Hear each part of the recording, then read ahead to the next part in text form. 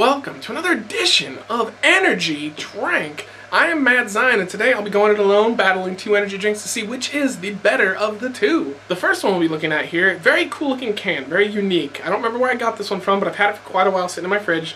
This is MAQ1, I think it's MAQ1, MAQ1, whatever. And look at that can. Love it.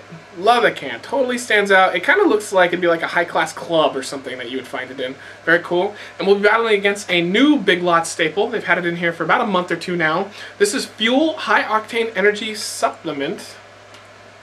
Oh, there you go. So cool. I like this can. I always like it when they try to do a different can, kind of think outside the box. Just the form of the can, made of aluminum. Looks really cool. So, start off with MAQ1.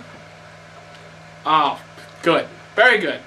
One thing we always say, staple energy drink, is if you're going to have a cool looking color on your can, match it in your drink. Otherwise, what's the point of having a cool looking can? It can't cost that much more to have a different colored drink. So, very cool looking color. Loving it. Let's get a sniff. Oh god, no. Wait, okay. It smells like a mix of like dust, old people, and a very delicious pomegranate juice or something. Oh, man, I hope it's good. I'm 50-50. Here we go. Oh, God. Oh, it's terrible. It's a really bad ocean spray. Like grape ocean spray or something.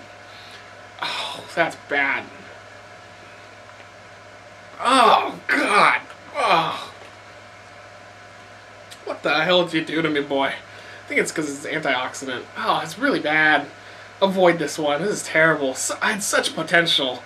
Cool color inside the can, outside the can, and oh, terrible. Let's hope the next one's better. Alright, so this one's the Fuel Supplement. I don't know if this is like a supplement where you only have to take a little bit, but they gave you a lot, so... Oh. Yes! Yes! Again! Cool. Matching the flames. Liking it. Good. That's a plus. Now don't fail like the last one. Ooh, it smells like cotton candy. Yeah, definitely it's cotton candy all the way. Alright, here we go. Wow, it's cotton candy energy drink.